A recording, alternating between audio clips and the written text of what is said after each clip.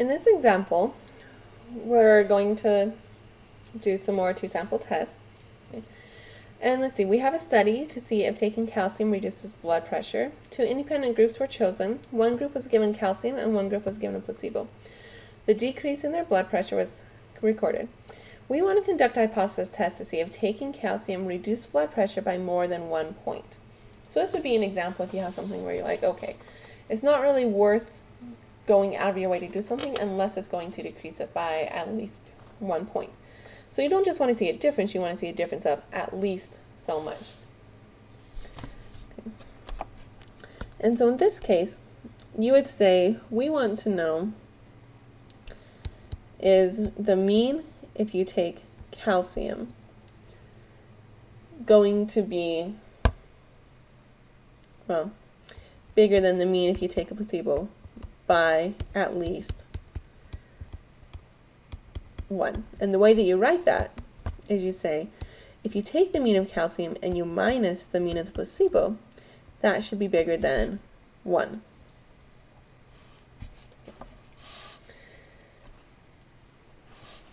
So we have our two groups. We have group 1 and group 2. We have our calcium placebo treatments, sample size, sample mean, sample standard deviation. Notice that this is giving you an S, not S squared like we've kind of gotten used to with some of our other two-sample tests. So let's kind of go through and look at normal things we'd look at. So these two box plots, the interquartile range is a bit different, but the overall range is about the same. If you look at your standard deviations like 8.7 and 5.9, those seem fairly close. These aren't horribly different, so I might say we could use the equal variance approach. Maybe, I'm not quite sure, which is probably why in part 1 I say use the equal variance approach, and in part 2 I say use the unequal variance approach. So we're going to try both, just to kind of see what would happen here, because I'm not quite sure if those variances would be about the same or not. Let's see, if I look at these two normal quantile plots, they're kind of curved, but they're not horribly uncurved. They're kind of right there on the border. Let's just say that both are normal enough. Because remember, the t-test is really robust unless it's obviously really, really curved. You're going to be okay.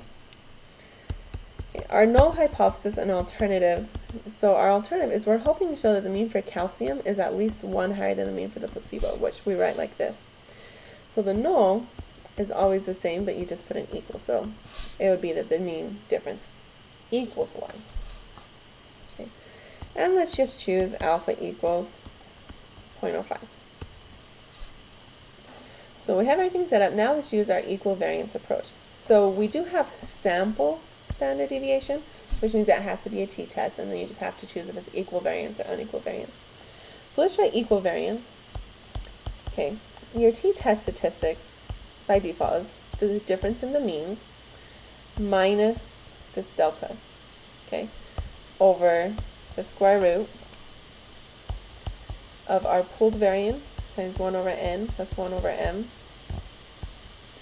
Okay, now this delta means the difference that you're suspecting.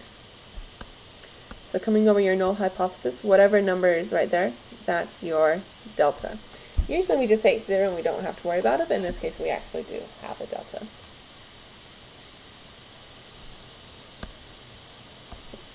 Now I was really nice here and I calculated SP for you, so we don't need to go ahead and do that just because it takes time. Let's see, so our sample means are 5. Remember, we're doing calcium first because that's what we wrote first over here, so calcium first. We'll do 5 minus the negative 0.64 minus our delta, our hypothesized difference, which is 1. Square root, we have our pooled standard deviation here is 7.372, and we just need to square it, so it matches here squared. 1 over sample size for calcium is 10, sample size for placebo is 11. And if I put this in, I get 1.44. And degrees of freedom is n plus m minus 2. Remember, you have different degrees of freedom for your equal variances versus unequal variances. So it's 10 plus 11 for our two sample sizes, minus 2, which is 19. So here's my 1.44. Look at your alternative, that's a greater than sign, so we want the area to the right, with 19 degrees of freedom. Zoom out a little bit. These are from the last one. You're looking for 1.44, which puts us about here, so my p-value between 0.05 and 0.1. My p-value is between 0.05 and 0.1. If I use a calculator, my exact p-value is 0.0832. So now that we've tried that one, let's try it now with unequal variance approach. And I was nice and calculated the degrees of freedom because that's also very difficult to calculate and takes a while. So unequal degrees of freedom says you do the difference in the sample means, minus again that delta, your hypothesized difference in the population means, over the variance for x squared over n, sample size for x, and the variance for y over its sample size. So really you just make sure you put all the numbers on the right spots. So the sample means are 5 and negative 0.64, and these are the standard deviations, and we'll need to make sure we square them because we really wanted variances. Okay, so for x, or our calcium, because we're doing calcium first, everything was 5 minus our negative 0.64. Our hypothesized mean is 1, that's the number there in that null hypothesis. And square each of those standard deviations, make sure you do the calcium first, because that's what we're doing first, so 8.743 squared over its sample size, and 5.901 squared over its sample size of 11. So excuse me, 1.41. And I told you use degrees of freedom is 15.591. And we'll round, we always round down, so we'll round to 15. Okay, so here's my t is 1.41. We want the area to the right. So now 15 degrees of freedom, 1.41, puts us in the same spot. So my p-value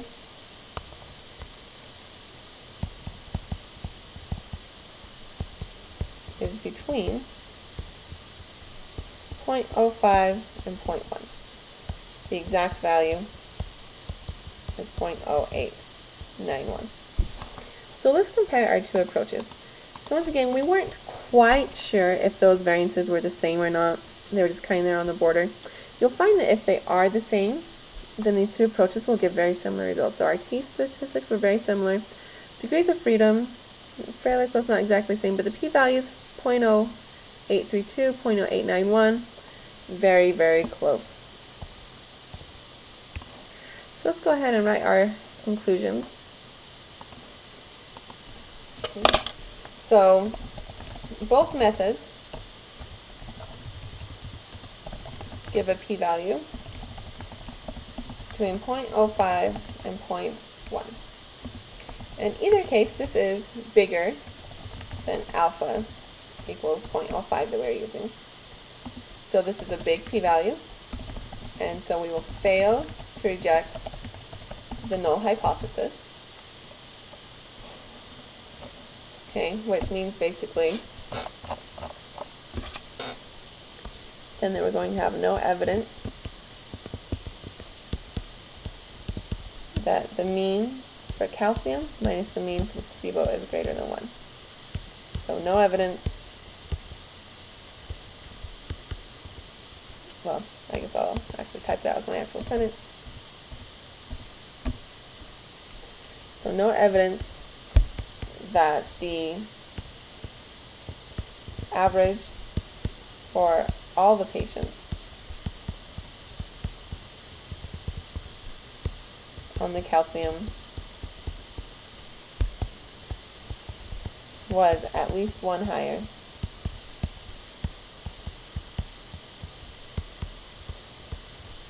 than the mean for the placebo population.